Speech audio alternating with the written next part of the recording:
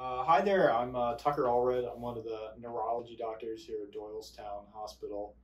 Right now I'm in my outpatient office, but I'm usually in the hospital maybe 75% of the time. And I trained at the Philadelphia Thomas Jefferson University, did some additional training in stroke and vascular neurology, and wanted to talk about kind of risk factors for stroke. It's May, which is an important month for kind of stroke awareness, and we like to think about risk factors for it would be, the things that affect your blood vessel health is probably one big category. Another one would be your heart health. Those are probably the two biggest categories. After that, there's a myriad of kind of other causes and contributors to stroke. But the first one for blood vessel health, far and away, is hypertension. Just high blood pressure, which is kind of known as the silent killer. You don't really feel a whole lot from high blood pressure. Barely feel anything really. Maybe some headache occasionally, but most people don't feel anything, and it's important to kind of get checks at primary care doctor and every doctor's visit where you're looking at your blood pressure. So that's the most important risk factor, I would say, for actually stroke and preventing that. Cholesterol, and which kind of plays a role into putting kind of gunk and plaque in our blood vessels. Kind of called the good cholesterol and the bad cholesterol. The bad ones kind of depositing gunk in your arteries. That can be somewhat familial induced, but it's certainly also influenced by our diet and exercise habits, and that can contribute to plaque or atherosclerosis, or I just kind of term it gunk, in the arteries of the neck, maybe the big blood vessels coming out of the heart, or the arteries within the brain itself. So that's an important risk factor. Diabetes is certainly an important one, and that contributes to that same plaque in either the blood vessels, the neck, or the head. And then cigarette smoking, of course, which is just really, really bad for your blood vessels. The next one would be the heart, and what you may have heard about is, called atrial fibrillation. That's an arrhythmia that's common with age. As we grow older, sometimes the conduction system of the heart becomes to be abnormal, and it beats in an irregular way. An understanding of that is somewhat that AFib or atrial fibrillation, it's a malfunctioning heart arrhythmia in which it seems to be easier for the clot to be sent up from the heart, irregularly beating heart, but it's probably a little bit more complicated than that. But we know that blood thinners that thin our blood and prevent that kind of shooting up of clots, which is called an embolism, help reduce the risk of stroke. So atrial fibrillation is certainly one of the most common causes I see.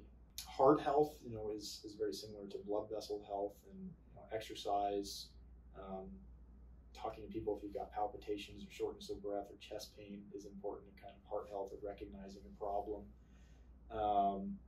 Heart failure can happen for many different reasons. That's where the pumping problem with the heart means that maybe the heart isn't beating quite as strongly as it should be, and maybe there's not as good blood flow through just a poorly beating heart.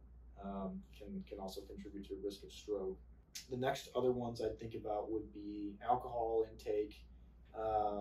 Significant, serious, high levels of alcohol probably puts you at more risk of a hemorrhagic, or what's called a bleeding type of stroke, more than an ischemic stroke, which is poor blood flow from a blocked blood vessel.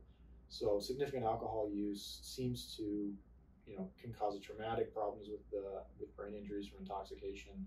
It can have effects on the blood vessels themselves as well. So that is certainly a risk factor. Those are the biggest ones.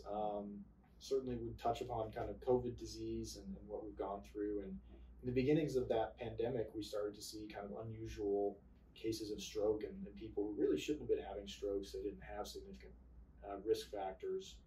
And they were really found out to be due to COVID.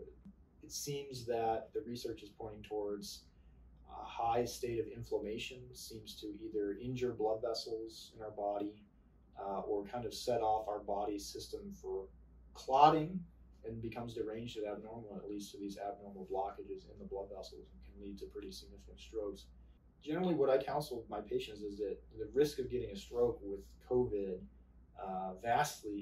is vastly higher in actually getting COVID than compared to getting the vaccine. As with most diseases, if you have the actual disease, influenza, the actual disease, COVID, the actual viral infection, it's always greater risk of a worse thing happening to you compared to the risk of the vaccine. So people are worried if they've had a stroke, am I eligible for the vaccine? Should I worry about it? And in general, I mean, my advice is get the vaccine. The benefits certainly vastly outweigh the risks. Those are the biggest risk factors for stroke, and common ways to recognize it. I think the mnemonic "Be fast" is probably best. You might see it out on billboards. B would be stand for balance, like suddenly I'm dizzy or spinning or I can't walk correctly. E stands for eyes, sudden vision change, double vision or loss of vision. F for face, droopy face on one side. A for arm. Maybe the arm or the leg is suddenly weak or paralyzed or numb. It's often one side of the body that's affected because of our brain anatomy.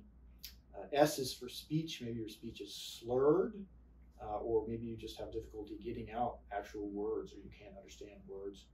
And T is time. The sooner you get evaluation, the better people do, just because the brain can't go very well for very long without blood.